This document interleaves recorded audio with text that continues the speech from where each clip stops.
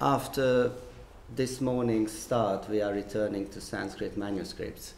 And since this morning, I've been thinking I should perhaps introduce a correction to this title, because Jim has very nicely treated this broader topic. So I'm proposing a scribal correction here, and I have expanded my title a bit, so it will be Data Management in the Critical Edition of Sanskrit Buddhist Manuscripts of the Vajratunda Samaya Kalpa Raja. So this, I propose, will be a case study within this broader topic of editing Sanskrit manuscripts. And first I'm presenting my introductory findings about this particular text, and then we can move to data management in this specific case. So we do not know about this text too much. The only reference I'm aware of is from about 100 years ago.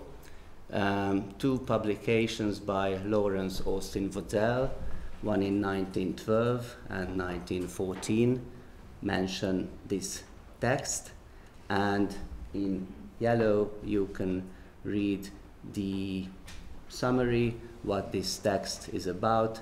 It is against Nagas to protect crops and cause seasonable rain, and Waddell 2 years later translated the first chapter of this text from the Tibetan. And he only listed this text as extant in Tibetan. And this is the only reference to this text I'm aware of. Almost 100 years passed, and a few years ago, our colleague and friend, Peter Daniel Santo in Oxford, informed me that while he was researching on Vajrayana texts, he came across an earlier Dharani text. And then, with his kind permission, this text was accepted into this very project, the Beyond Boundaries project. So I started work on it 3 years ago. So before we move on to the introduction, this is what I've been doing. I have been doing the first critical edition and translation of this text in Sanskrit on the basis of the now found Sanskrit original text. So this text belongs to a genre which we can call Kalpa Raja, a king of ritual instructions, and its specification is Vajra, beak, wow, and Waddell very aptly referred to this, that this is the beak of Garuda. It consists of 6 chapters, and after careful examination of some secondary literature, I have come to a preliminary conclusion that it probably belongs to the 4th, 5th, or 6th centuries CE, 5th probably most likely. We have a Tibetan translation from around 800 CE. It's listed in one of the earliest catalogues, and quite surprisingly, there's no Chinese translation surviving. We have some Chinese texts which are quite close in that topic, but no direct translation we know of. So what's this text about, briefly? There are Naga serpents, residents in or near waters, and they are considered responsible for the amount of rainfall in a certain region. Then agriculture, of course, greatly depends on weather, and the Buddhist Sangha, the Buddhist community, found that through control over Nagas they can obtain worldly support. So by the mid-1st millennium CE, ritual traditions developed which promise weather control and other agriculture-related benefits. So the 6 chapters of this text contain narratives. We have plenty of spells, which are called dharani or vidya or mantra. Lots of benefits if one uses this tradition. And we have vows which the Nagas take that they shall provide good weather with sufficient rainfall in a certain region. And this refers to the title of the text, the Vajra Tunda Samaya, the vow of the Vajra Tunda. And this Vajra Tunda is the Vajra beak, which is a threat. If these Nagas do not provide good weather, they shall be ruined by the Vajra beak of Garuda. So this is the reference back to the title. And this text contains lots of ritual instructions, and I think it's really a rich storehouse of these rites. So let me give you quickly a few examples how this controlling of the weather works. One has to subjugate the Nagas who are responsible for this. I have listed here 5 examples how to do that. One should do recitation within a mandala, or sometimes called mandalaka, to seal the boundaries, and then Naga figures of cow dung, clay or wax should be bound by stakes, kila. Or the dharani spell should be mounted at the top of a flagstaff and placed in the middle of a field. Then throwing ritual offerings, mostly mustard seeds or special pills or enchanted water, into the Naga lake, which is nearby and considered to be the residence of Nagas traditionally. The 4th example, a Garuda image should be painted on a sword and it should be waved. And finally, the spell master, the Vidyadhara, should enter the residence of the Nagas and convert them to the Buddha's teachings. So these are methods, just a few methods. There are many more in this text, how to subjugate Nagas and provide good weather in this way. So protection is guaranteed through the use of this tradition. I have listed here a few examples. The danger of drought or excessive rain is averted. There will be no lightning, cold spells, winds, and animals will not come near your crops or groves. And on this final slide, you can read a few things which I consider important within this text. Since it comes from around the 5th century, it's a useful source for the early applications of ritual spaces called mandala or mandalaka.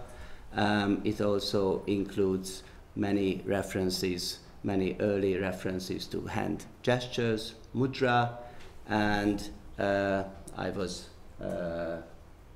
quite interested to learn that there are pesticides used in a Buddhist context, and this text describes how to use these pesticides. So this was an introduction to the text in general, and now we can turn to data management, how we manage an edition of a Sanskrit text. So, as Jim mentioned, it took them about 2 years to collect all manuscripts, copies of all manuscripts. For me, it took about 1.5 to collect 4 manuscripts. You can see reproductions of all here. This is what I call manuscript A, and this is part of that, and this is manuscript B. Manuscript C, this is a palm leaf manuscript, the previous 2 were paper manuscripts, and this is manuscript D. So we have 4 manuscripts, and these are listed here.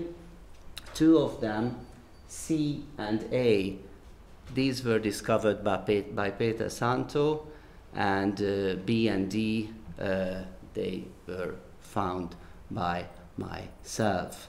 So you can see the dates. We have 1 palm leaf manuscript, undated, incomplete, from the 12th, 13th centuries, and we have 3 complete paper manuscripts from the 17th, 18th, and 19th centuries. So one thing which I should refer to here, all these manuscripts are multiple text manuscripts, and possibly this is why this text was not really found in Sanskrit for a very long time. These were hiding, I mean, this text was hiding in these multiple text manuscripts. So what happens if we have all the manuscripts ready? What do we do with the data on all these manuscripts?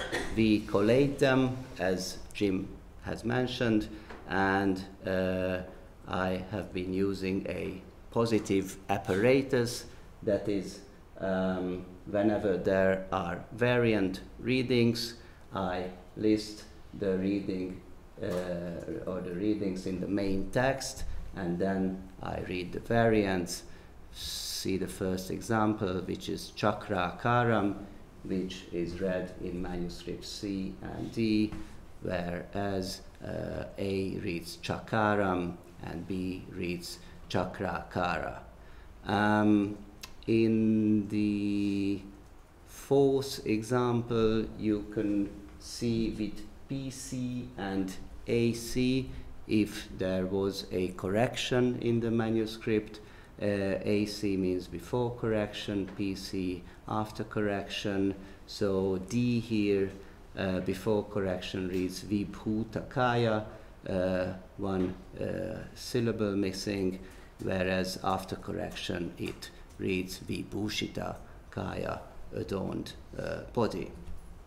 In the last example, you can see that B is broken off, or it is illegible.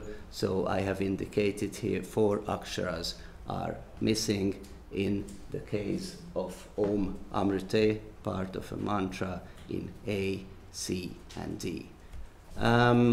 With such a positive apparatus, it is possible to provide all the information, I believe, without anything being lost or anything being mixed up. After this collection of data, we can say, of course, comes something which is very difficult to define or explain: how to prepare the edition, how to make editorial decisions, and this can be a very long process, and one has to go back to the text very often, and I believe one has to spend as much time as possible with the text to come close to this very piece of writing. We have heard about various programs which help with making editions, preparing critical editions. I'm trying to follow the old school, and I think spending time with the text as much as possible is quite beneficial, and that's my experience. Then, of course, when one reaches a kind of text which one thinks is more or less intelligible, then one can start preparing a translation, but this works vice versa, so sometimes you have to return to your edition and think more about a reading or more. After this is done, then our project plans to publish this as an open access publication, which can be downloaded from the publisher's website. So outreach, data presentation, it will be completely public and accessible for everyone for free. And after this is done, we also have plans to put the text itself, the Sanskrit text, online. And Jim has talked about Sarit, and we are planning to put the Sanskrit edition on Sarit. And after this, we can also put the text on another site, which is called Gretil. And this is not a TEI, a marked up based website, but it's the largest repository of Sanskrit or Indic texts available. So this is basically what I wanted to show you through this case study, and probably we can return to some of the questions or new questions related to the addition of Sanskrit manuscripts. Thank you.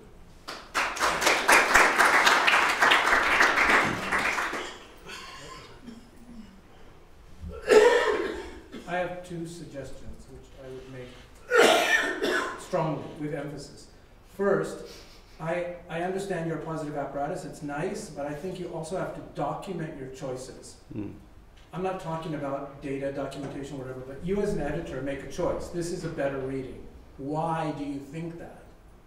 And I think that it's an editor's responsibility to explain that in each and every case. And sometimes it's really simple, like the text is ungrammatical this way, but you can explain that an akshara has dropped, and sometimes it's much more complicated than that. The second thing is, and it's sometimes a feature of Sarit, that I think that we should all of us, should seek to establish regular numbering for texts in a kind of biblical fashion.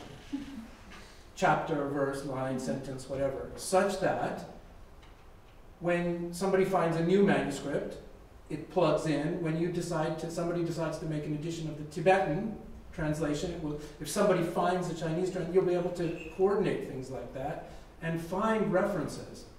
I really think this is very important. And that's something that is part of that process that you talked about, sort of reciprocal process between edition and translation, because you might not be able to do it until you've actually carefully understood the text and its structure.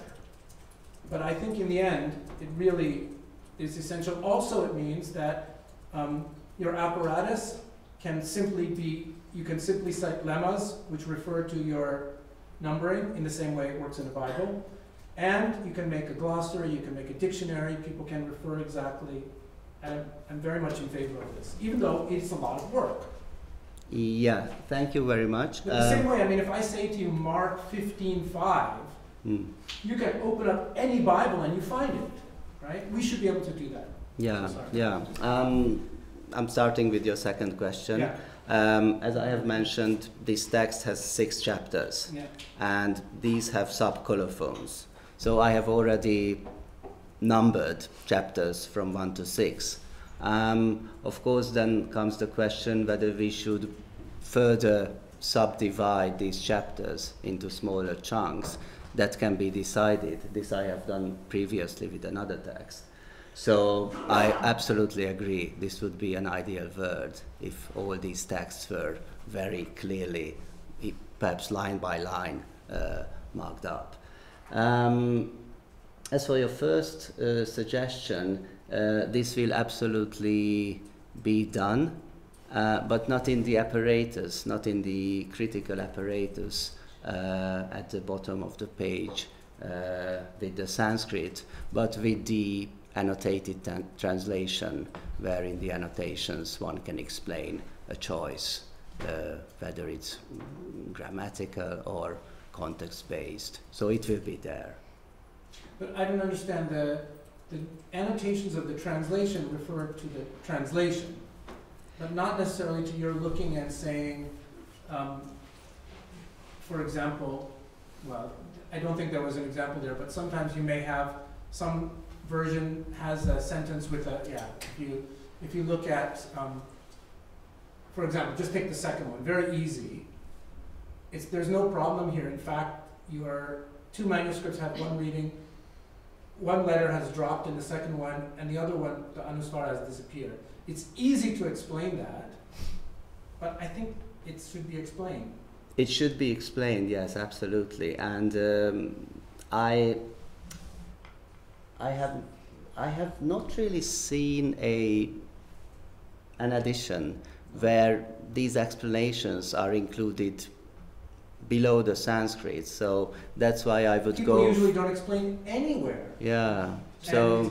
And I have personal experience of asking people, why did you do it this way? Oh, I don't remember. Yeah. Yeah. Really? Yeah. It's your edition. Yeah.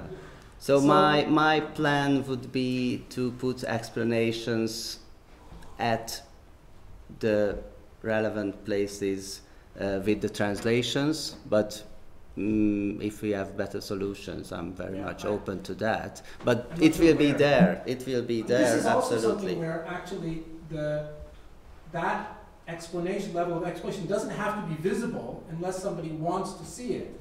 Why did you pick this? Then click a button or something like that. For most people, they trust the editor, as they should. What the classicists would do in the old world, for computers, is what you have a commentary for, that is aligned to the text rather than the translation. And I don't know why we don't. Indians love commentaries, classicists love commentaries, but Indologists don't. It's strange. I believe I have seen some endnotes in some editions explaining choices. So I think that's another option, to use endnotes with the Sanskrit.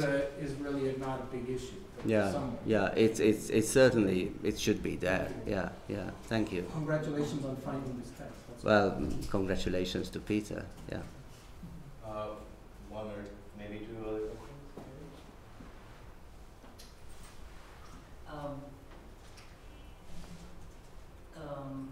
So I understood that you not be considering Tibetan translation for your study, or do you consult sometimes? I do. I have asked for the help of Tibetologist colleagues, and we have read the text together, and I'll have to think, or we will have to think, how to incorporate Tibetan into the edition, whether we should indicate within the apparatus what the Tibetan reflects, or put the whole Tibetan text in an appendix, so it's available in the volume. So it's an ongoing process, and we should absolutely include the evidence which is reflected in the Tibetan translation. Yes. So I'll ask a question, if you don't mind. It's so you're planning on putting this in Sanskrit. Sanskrit is in PEI. PEI has conventions about how to mark up text critical editions. It sounds to me like your intention is to write the thing basically in Word, get it ready to, this is the way it seemed like you were presenting. You get it ready in Word, you send it to the publisher, they typeset it, however they're going to typeset it. Once it's printed, then you say, okay, now how do we make it inside? And it seems like maybe actually marking it up in the solid way as you work will make it be able to be saved in solid and printed, for instance, through LaTeX, as is supposed to be possible if you follow the solid conventions. I second that. Yeah. There are people who will do it for you. There's a place in Monticello that will convert a file into PEI XML. But that's what we're going to do anyway. We're, I was going to say this earlier, but we're inputting all our files in LaTeX because people at the conference in Vienna in May, the experts on this did tell me that it's a long way off from being able to go straight from XML to LaTeX at the moment. And I was feeling bad about the fact that we weren't inputting in XML, and these guys all said, no, keep doing what you're doing. And then I was told about this place, Aura, Ratchanai, and Pondicherry, that will convert your files into XML. I mean, you can just save a doc file as XML, but so what are they? Well, they will put it into the TEI encoding. Oh, okay. Sorry, not just XML. Thank you. Yeah.